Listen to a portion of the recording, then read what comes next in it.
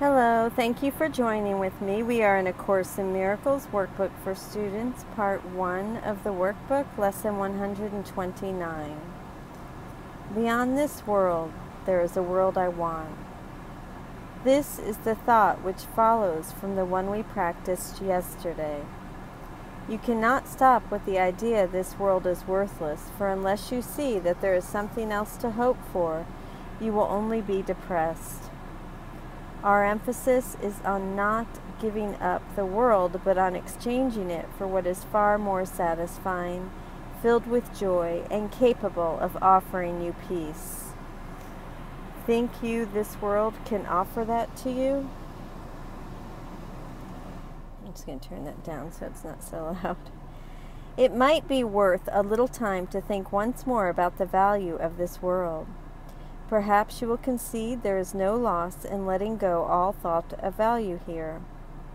The world you see is merciless indeed, unstable, cruel, unconcerned with you, quick to avenge, and pitiless with hate. It gives but to rescind, and takes away all things that you have cherished for a while.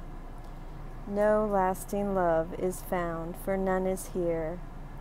This is the world of time, where all things end. Is it a loss to find a world instead where losing is impossible? I'm going to go down to footnote 208. This refers to what the Course often calls the real world, a world we can see now if we look with the eyes of Christ. Thus, the phrase beyond this world in today's idea does not imply that we need to physically leave this world to find the world I want.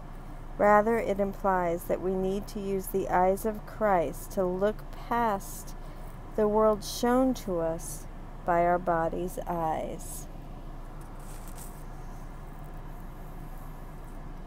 Where love endures forever, hate cannot exist, and vengeance has no meaning. Is it lost to find all things you really want and know they have no ending and they will remain exactly as you want them throughout time?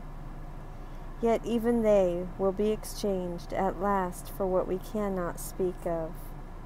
For you go from there to where words fail entirely, into a silence where the language is unspoken and yet surely understood.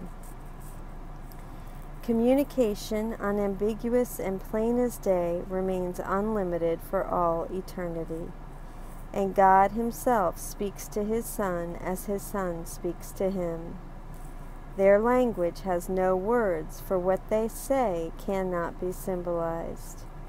Their knowledge is direct and wholly shared and wholly one. How far away from this are you who stay bound to this world? And yet how near are you when you exchange it for the world you want? Now is the last step certain. Now you stand an instant space away from timelessness. Here you can but look forward, never back to see again the world you do not want. Here is the world that comes to take its place as you unbind your mind from the little things the world sets forth to keep you prisoner there. Value them not, and they will disappear. Esteem them, and they will seem real to you. Such is the choice. What loss can it be for you in choosing not to value nothingness? This world holds nothing that you really want, but what you choose instead you want indeed. Let it be given you today. It waits but for your choosing. It waits but for your choosing it to take the place of all the things you seek but do not want. Practice your willingness to make this change 10 minutes in the morning and at night, and once more in between. Begin with this. Beyond this world there is a world I want. I choose to see that world instead of this. For here is nothing that I really want. Then close your eyes upon the world you see, and in the silent darkness watch the lights that are not of this world light one by one, until where one begins, another ends, loses all meaning as they blend in one. Today the lights of heaven bend to you and shine upon your eyelids as you rest beyond the world of darkness. Here is light your eyes cannot behold, and yet your mind can see it plainly and can understand. A day of grace is given you today, and we give thanks. This day we realize that what you feared to lose was only loss. Now do we understand there is no loss, for we have seen its opposite at last, and we are grateful that the choice is made. Remember your decision hourly and take a moment to confirm your choice by laying by whatever thoughts you have and dwelling briefly only upon this. The world I see has nothing that I want. Beyond this world, there is a world I want. And I'll go ahead and read Alan Watson and Robert Perry's commentary on this. It's my driving pillow. Beyond this world is a world I want. So today's purpose is to have a day of grace in which you see the world you really want. Through this, you will realize that giving up the world you do not want is giving up of nothing in order to gain everything. So 3 times morning, evening, and once in between for 10 minutes.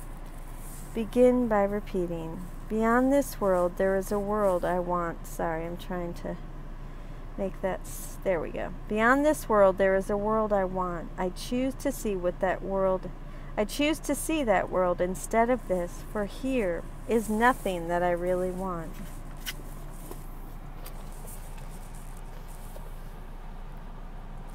Try to say these lines with feeling. They are trying to inspire in you a real desire to exchange this world for the real world, and a genuine choice resulting from that desire. Feel the desire, make the choice, then close your eyes and watch, and wait expectantly for an experience of true vision, a glimpse of the real world. I see this practice as very similar to Lesson 75. You might want to read paragraphs 6 to 8 in that lesson.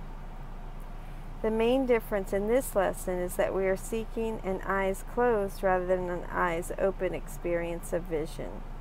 We are seeking to see a light of meaning and holiness that our eyes cannot see, only our mind. While you sit and watch and wait, feel your desire to see a world of meaning that is totally harmless, peaceful, benign, and loving, without a trace of pain or loss. You may want to repeat the idea from time to time to renew your focus and to clear your mind of wandering thoughts. So once per hour for a moment, pause in this lesson. Clear your mind and dwell on these lines. The world I see holds nothing that I want. Beyond this world there is a world I want. Make this repetition a confirmation of the choice you made in the longer practice periods to exchange this world for the real world. The Course is so down to earth sometimes. You cannot stop with the idea the world is worthless, for unless you see that there is something else to hope for, you will only be depressed. So true. The statement that the world is worthless is pretty blunt. There can't be much debate about what it means.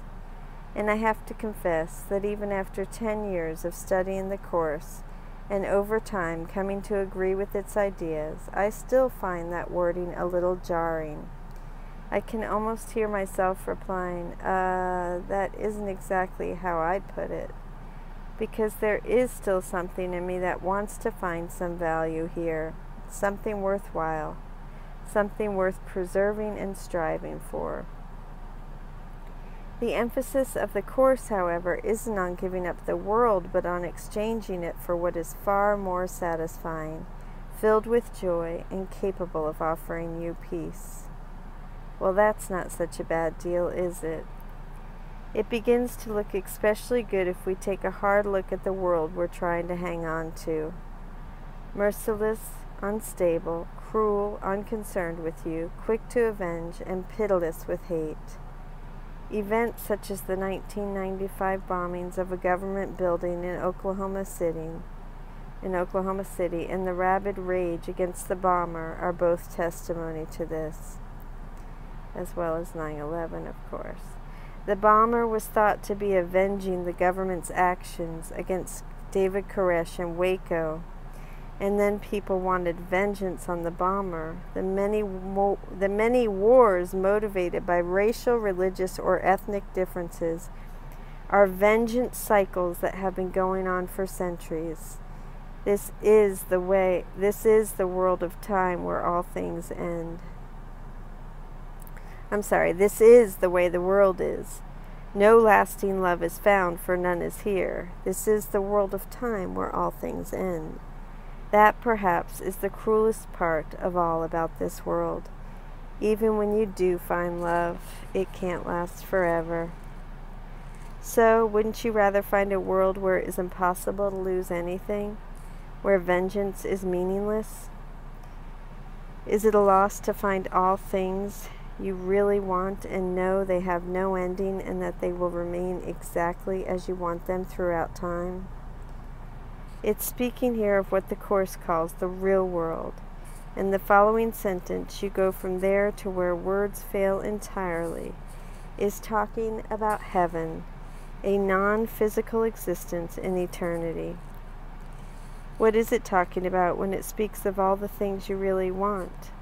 If they are things that have no ending and don't change over time, they can't be anything physical, certainly not bodies. It is speaking of love itself. It is speaking of ourself, which is spirit, and which we share with everyone.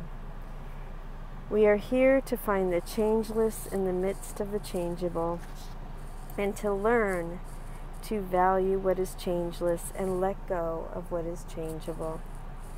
When we choose the changeless and value the real world of spirit instead of what changes and decays, it brings us very close to heaven and prepares us for it. Losing our grasp on the world makes the transition to heaven easy. Holding on to the world brings loss. When you try to cling to the perishable, you doom yourself to suffering. As we saw in yesterday's commentary, Buddhism has long taught a similar lesson. Doing the practice exercises for today has a remarkable effect. When I say, the world I see holds nothing that I want, beyond this world is a world I want, I find myself noticing all the attachments I still have to things in the world. I find myself noticing that my conception of what is beyond this world that I really want is a bit vague, and so I bring that attachment and that unclarity to the Holy Spirit and ask that He help me in those areas. I know He will. Thank you for joining with me. Please join with me in my meditation on Lesson 129, Beyond This World, There is a World I Want. I love you. Thank you.